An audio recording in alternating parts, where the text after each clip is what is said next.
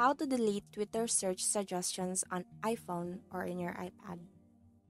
Hello guys, so today I'm going to show you the first step on this video tutorial. So the first step is to go on your Twitter app and then log into your account. So I'm already logged in my account. So we're going to go to our profile icon or our profile settings.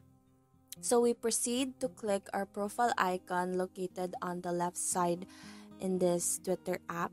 So as you can see here, we are going to click on the settings and support. So as we toggle down on the settings and support, we go to the settings and privacy.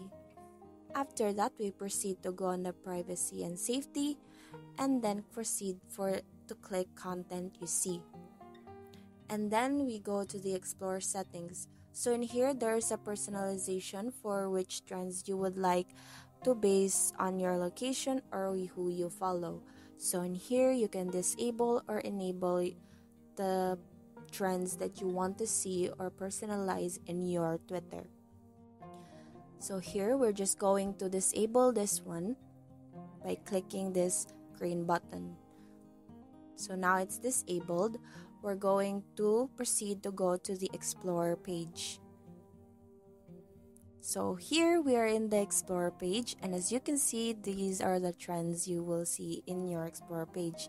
So another way to delete Twitter search suggestions on iPhone or you're in your iPad is to click these three dots on the right side of each of these trends. So we're just going to choose one trend. So just for an example, so you just click on the three dots and then choose not interested in this if you wish to not see this kind of trend or this kind of suggestions on your Twitter app. So that is one way to personalize your Twitter search suggestions in your iPhone or iPad. So that's about it, guys. I hope you learn a lot in this video, and I hope you'll be able to personalize your Twitter search suggestions. Thank you and have a nice day.